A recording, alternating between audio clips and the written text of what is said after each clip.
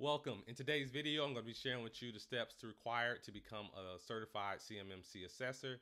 My name is Darius Phillips and I am a certified CMMC assessor. So I'm going to be giving you some firsthand accounts of everything that is required. Let's do it.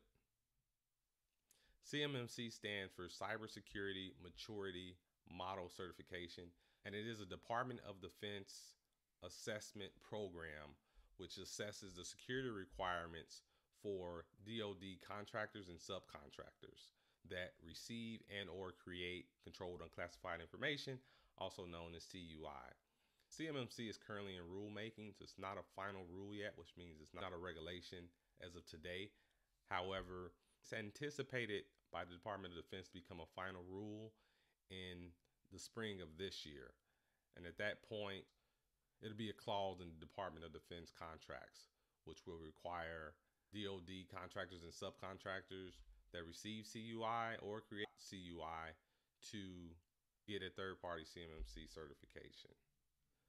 So now that you know what CMMC is, let's find out how you can become a certified CMMC assessor. Your journey to becoming a certified CMMC assessor starts at the cyberab.org, which is the CMMC accreditation body.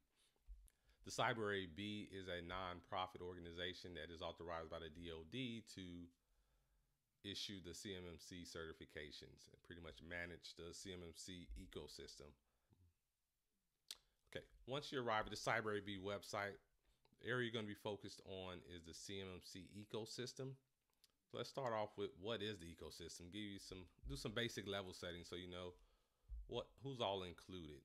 The CMMC assessment teams will be comprised of certified CMMC professionals and also certified CMMC assessors. And we'll get a little more into the distinction, but right now we're just going to give you an overview of the roles. So the CMMC ecosystem is comprised of registered practitioners. Those are the individuals that perform consulting for the defense contractors, also known as the organization seeking certification. So it kind of help them prepare for their CMMC assessments. Then you have the certified CMMC professionals, CCPs. CCPs serve a dual role where they can serve as a consultant, helping those OSCs get ready for the assessments, or they can serve on the assessment teams and assess the level 1 practices. Keep in mind the key word is or. You can't do both. And the CyberAB has a very strict code of professional conduct, which makes sure that there's no conflict of interest. If the CCP is consulting for a defense contractor, then they can't serve on the assessment team that's assessing that same defense contractor. So there's always going to be a separation of duty. The LPPs are the organizations that are allowed to create all of the training content. The licensed training partners are the organizations that are authorized to deliver the training for the CCPs, CCAs, instructor training, etc. Next, you have the certified CMMC instructors. These are the individuals who obviously will be delivering the training. So it'll be created by the LPPs, it'll be offered by the LTPs, and it'll be delivered by the CMMC instructors. Then last but not least, you have the CMMC third-party assessment organizations, the C3PAOs. The C3PAOs, these are the organizations that are authorized to go out and perform the CMMC assessments. Now that you have a good understanding of who all makes up the CMMC ecosystem, let's focus on what it's going to take for you to become a CMMC assessor. So next you'll go to CMMC roles and then assessing and certification. So this is a good illustration of what it takes to become a CMMC assessor. As you can see, there are a lot of steps, a total of 6 steps. Before you start your journey to becoming a CMMC assessor, you got to confirm that you're qualified to actually be a CMMC assessor. Are you a U.S. citizen?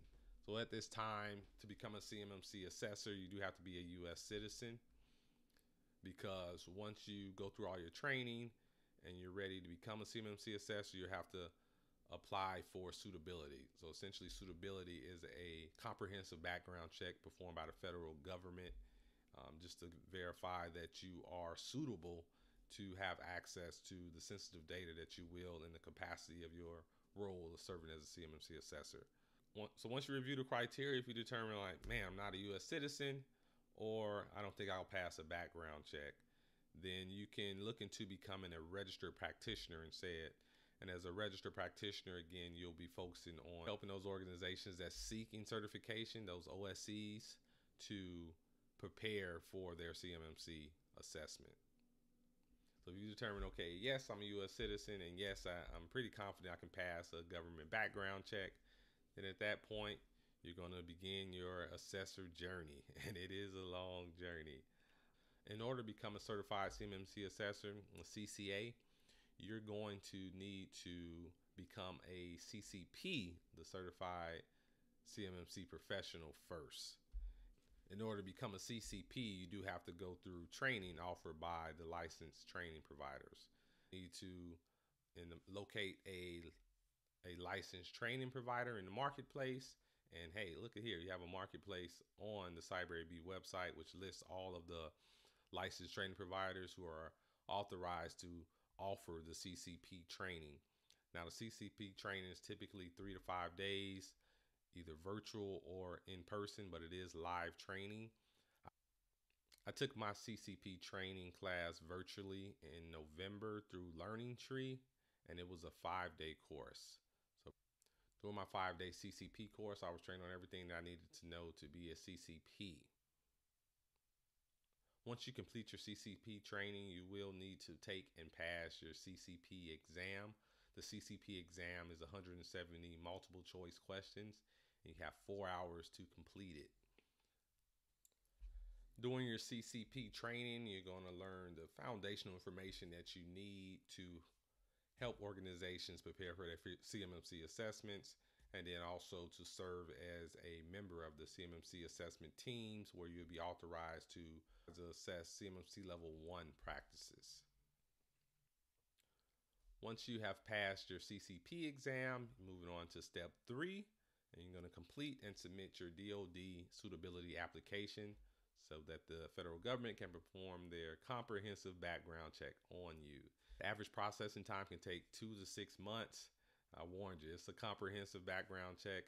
While you're waiting on your suitability, you will continue on to step 4, which will require you as a CCP to participate on 3 level 2 assessments, assessing only level 1 practices. Only certified assessors are permitted to assess the level 2 practices.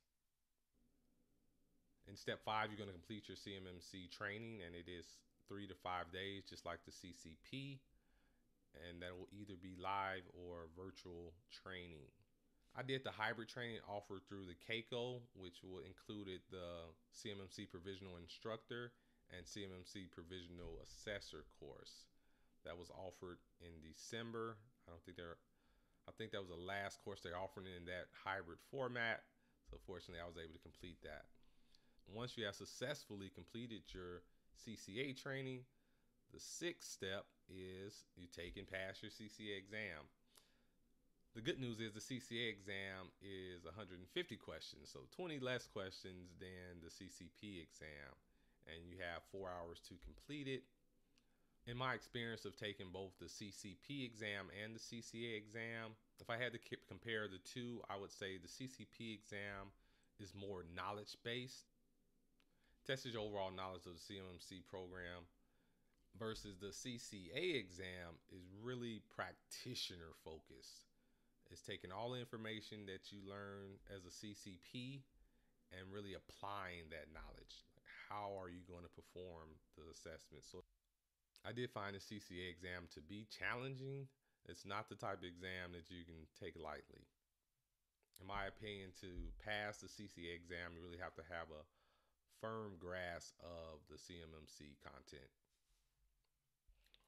Now, as you pass the CCA exam, congratulations, you're almost there to the finish line. But I have to emphasize almost, because there are some steps that you have to complete before officially getting your CCA badge. So again, you're a U.S. citizen, you've earned your CCP certification, you achieved your DoD suitability, you completed 3 level 2 assessments assessing level 1 practices, you earned the CCC certification, and then you signed and paid all your fees to the Cyber AB. Holy moly, that is a lot. But once you complete all that and you're official badge carrying CMMC assessor, then now you can explore all of the great opportunities as a CCA. You have the choice to do consulting for those OSCs or actually serve on the CMMC assessment teams. So it should be a really exciting career. I hope me walking you through these steps give you a better understanding of what's required.